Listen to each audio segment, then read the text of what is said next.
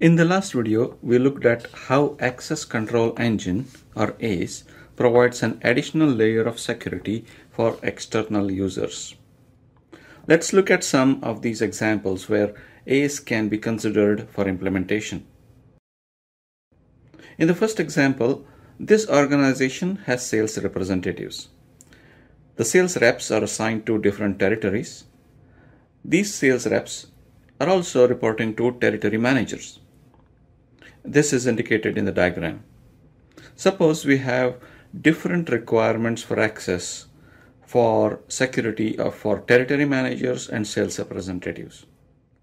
As an example, territory managers can display all the customers regardless of territory assignments.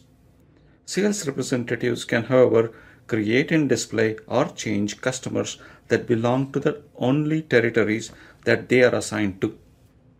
Similarly, territory managers can display all the opportunity documents for their territory.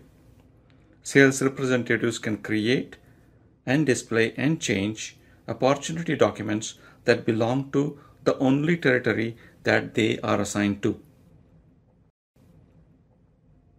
In the next example, we have partner organizations or business partners.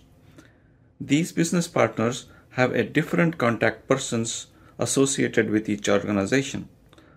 Let us say that the contact persons create orders in the system.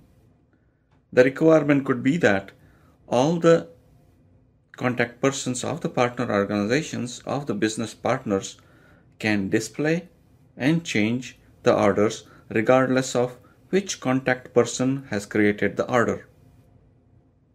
Contact persons from the organization or business partner must not be able to display, edit any orders that belong to a different business partner.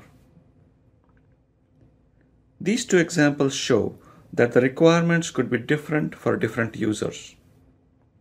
These users happen to be external organization users who are not employees, and then securing sensitive information while at the same time providing access to the relevant information offers a challenge.